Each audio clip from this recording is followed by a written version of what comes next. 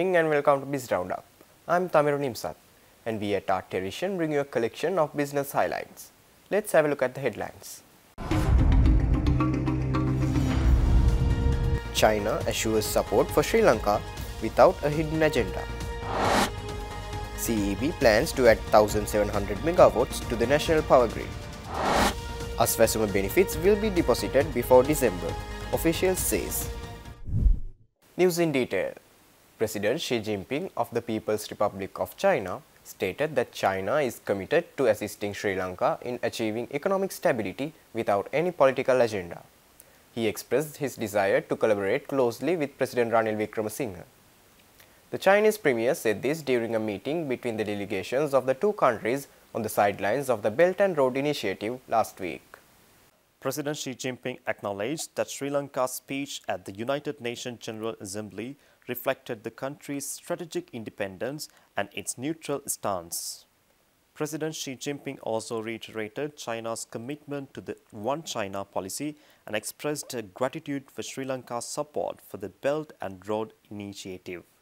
He highlighted the port city and Hambantota port as key projects under this initiative and pledged to promote imports of Sri Lankan products to China and increase investments in Sri Lanka. President Xi Jinping assured that China would provide friendly, practical and timely support for Sri Lanka's debt optimization program.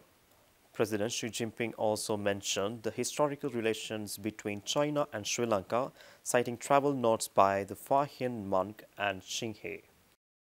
During the meeting, President Wickremesinghe expressed his appreciation for China's long-standing support to Sri Lanka and commended President Xi Jinping for his consistently friendly attitude towards Sri Lanka. President Wickremesinghe informed his counterpart about plans to construct a Buddhist temple and stupa in commemoration of the visit of Fahian monk to Sri Lanka. President Ranil Wickremesinghe expressed Sri Lanka's hope to establish a maritime economic corridor linking China, Myanmar, Sri Lanka and South Africa. The conversion also emphasized the significance of positioning Sri Lanka as an economic hub in the Indian Ocean region. President Wickremesinghe underlined Sri Lanka's commitment to preserving peace and the identity of the Indian Ocean region, advocating for corruption between India and China. President Ranil Wickremesinghe disclosed Sri Lanka's ambition to achieve developed status by 2048. He further highlighted the substantial foundation provided by the 8-step program unveiled at the 3RD Belt and Road Forum for International Cooperation. The two leaders and the delegation further discussed the ongoing conflict in the Gaza Strip. Attendees at the event included Foreign Minister Ali Sabri, President's Chief Staff Sagala Ratnayaka and Central Bank Governor Nandalal Veerasinghe. The Ceylon Electricity Board said that a bulk supply transaction account will be created in order to guide the electricity tariffs in a stable path from the 31st of December. The acting general manager of Ceylon Electricity Board said this during a press conference held in Colombo last Friday. මම කියන්න කැමති ඒ අවාසනාවන්ත ලෙස ඔය bulk supply transaction account කියන එක අපි ක්‍රියාත්මක කරගෙන නැහැ. ඒක අපේ පැත්තේ තියෙන අඩුපාඩුවක් කියලා කියන්න වෙනවා. රටක් හැටියට අපි මේ bulk supply එක නැත්නම් තොග සැපයුම් සංසරණ ගිණුම අපි ක්‍රියාත්මක කරගෙන නැහැ.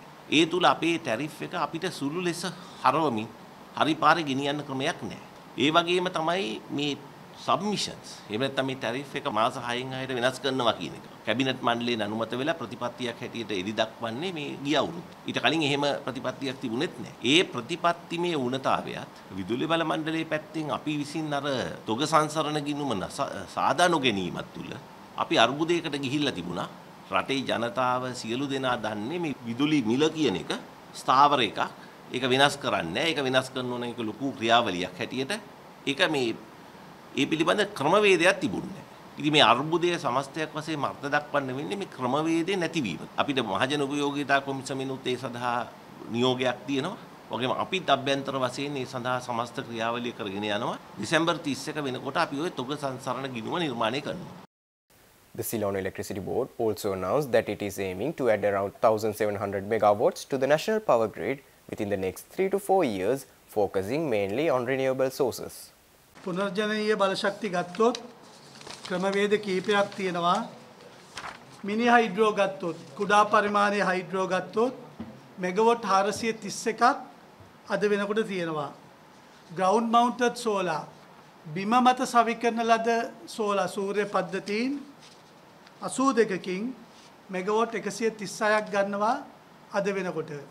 වහල මත සවි කරන ලද සූර්ය පැනල ගත්තොත් ලෙකෝ ආයතනයත් සමග ගත්තම 50000කට වැඩි පාරිභෝගිකයින්ගෙන් මෙගවොට් 800ක් 850කට ප්‍රමාණයක් වහල මත සවි කරලා ගන්නවා.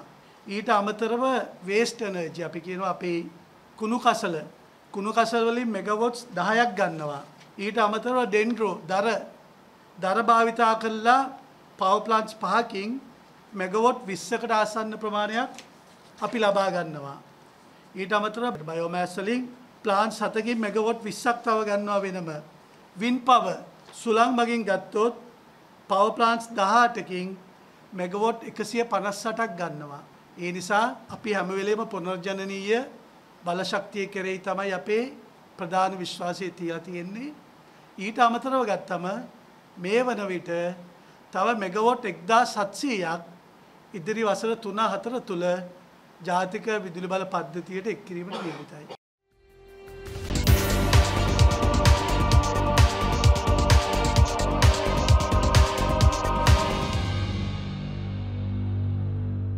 Welcome back after the break. Prime Minister Dinesh Gunawardena sought the assistance of the International Chamber of Commerce in overcoming the economic crisis in Sri Lanka by playing an active role in the economy. This was discussed when the first female chair of the ICC, Maria Fernanda Garza, called on Prime Minister Dinesh Gunawardena at the Temple Trees recently. They discussed the role of ICC in arbitration in trade and investment, banking, insurance, finance, tourism, agriculture, SME support and entrepreneurship development. The Prime Minister briefed her on the priorities that include food security and exports. Chairperson Garza said that ICC represents 170 countries with a corporate membership of 45 million companies. She said that the Agriculture Policy and Food Safety and Supply Chain Committee of ICC aims to provide support to help navigate pressing challenges of food security. Garza also stressed the importance of digitalization of the economy to ensure global standards so it could be opened up for SMEs in agriculture and industrial sectors. ICC also provides a platform for engagement in governance, sustainability, anti-corruption and advocacy in best practices. ICC Banking Committee is represented by all the banks operating in Sri Lanka and meets quarterly with Sri Lanka Customs to accelerate trade facilitation. State Minister for Investment Promotion, Dilum Amanugama, announced plans to establish a Japan-Sri Lanka free trade zone in the country. The State Minister mentioned that the areas of Bingiriya and Iranavila have been selected for this purpose. The Minister made this announcement during a press conference held at the Presidential Media Centre recently. State Minister Amanugama further elaborated on the progress related to the port city which is being temporarily opened to the public. The State Minister said the port city is being developed under a third-party agreement with $15 billion allocated for this purpose. The State Minister mentioned that China Harbour Engineering Company has already completed 80% of the construction work. He also said that the legal framework necessary for doing business in the port city has been prepared and several operating regulations are scheduled for approval by the Parliament. The State Minister further said investments of about $1.6 billion have already arrived, with an additional $1.6 billion in investments underway. He further mentioned that the government is planning to sell 28 project land plots to investors, including 74 plots for business purposes and 44 for public use. He went on to say that the free trade zone will be supported by the Japanese Sri Lankan Business Council and Japanese entrepreneurs interested in creating free trade zones in Sri Lanka. State Minister Taraka Balasuriya says that it is not the developing countries but few developed countries are mainly responsible for the issue of gas emissions in the world. State Minister Balasuriya made these observations at a media briefing held at the Government Information Department recently to brief the media over the Archipelagic and Island States Forum 2023, which is most known as AIS Forum, which took place recently in Bali, Indonesia. The AI's conference is a conference on archipelago and island states. It's initiated by Indonesia, the world's largest archipelago with over 18,000 islands. The main idea of the conference is how the resilience to the climate change can be mitigated and also how all these island states can collaborate together. We know that most of the emissions, if you look at around the world, 95% of the emissions have been emitted by the developed countries and not by the developing countries. But unfortunately, everybody has to face the music. And I think this has, apart from methodologies used to for things such as developing the blue economy, I think the forum has great importance to Sri Lanka. We see that there are different environmental groups such as the AIS. There are other groups around the world. So we feel that all these groups should be brought under one umbrella. And I think the Climate Justice Forum would try to initiate that. Stay tuned. We will return after this short commercial break.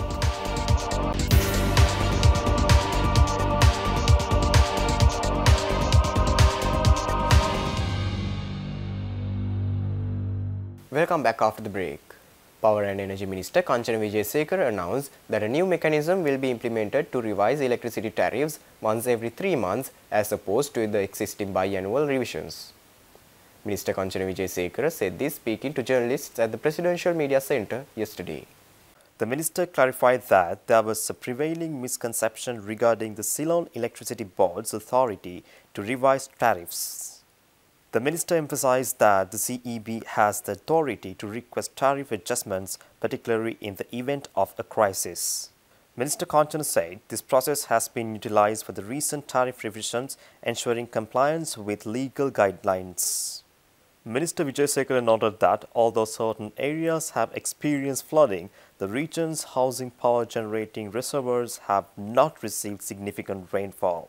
Wijesekara said the total power output as of 22nd October 2023 is reported to be 2,893.76 gigawatt hours. Minister Wijesekara further revealed plan for comprehensive restructuring of the Ceylon Electricity Board, which will soon be presented to the Cabinet of Ministers. The minister disclosed that accumulated financial loss suffered by the power sector from the year 2014 to 2022 amounts to 565 billion rupees. The minister further said that to support the CEB during this period, the government extended a working capital subsidy of 257 billion rupees. State Minister for Finance Shehan Semasinghe stated that the staff level agreement plays a pivotal role in facilitating the payment of arrears to multilateral creditors and expediting the process of debt restructuring. The State Minister further said that Sri Lanka is poised to receive the second tranche of $330 million subsequent to the IMF approval. The State Minister made these remarks at a press conference held at the Presidential Media Centre last week. Minister Semasinghe elaborated on the journey to reach this pivotal staff-level agreement. He said that despite Sri Lanka's favourable position with the International Monetary Fund, subsequent disruptions and misinterpretations arose in the recent weeks. The State Minister emphasized that there is no reason to fear the approval of the Executive Committee or the release of the second installment. He noted that the staff-level agreement will enable the World Bank, Asian Development Bank and other multilateral financial institutions to make the remaining payments. The State Minister noted that this will further expedite debt restructuring efforts with international partners. The State Minister expressed optimism that agreements related to debt restructuring may soon be finalized. Semasinghe further said that it will align with the government's objectives of reducing corruption and increasing transparency. He cited the IMF's praise for Sri Lanka's economic progress and noted that this reflects international confidence in the country's economic prospects. The Welfare Benefits Board urged the beneficiaries whose names have been listed but are yet to open bank accounts to do so without delay in order to receive their entitled benefits. The Presidential Media Division said that the request was made during the meeting at the President's office recently. The PMD reported that the meeting involved the Welfare Benefit Board and other relevant parties, including the State Minister of Finance, Shehan Semasinghe. Chairman of the Welfare Benefits Board, Jayantha Wijeratne, had disclosed that over 7 billion have been disbursed to over 1.2 million families as of October 16th. It was also revealed that there have been delays in providing payments to a group of beneficiaries due to various issues. The President's media reported that State Minister Shehan Semasinghe emphasized the need to expedite the disbursement of benefits. It was revealed that approximately 200,000 people have faced delays in receiving the payments due to the absence of bank accounts. The chairman of the Welfare Benefit Board had said that once the accounts are opened, the associated payments can be promptly deposited. The importance of maintaining a robust unit within the divisional secretaries' offices for the execution of the relief program was emphasized at the meeting. It was also suggested to declare a special work week to facilitate the completion of benefit payments by the end of December. With that, we wind up for today. For this and more, subscribe to our channel on YouTube and follow us on Facebook. See you tomorrow with State of Business at 7:45 p.m. Take care and good night.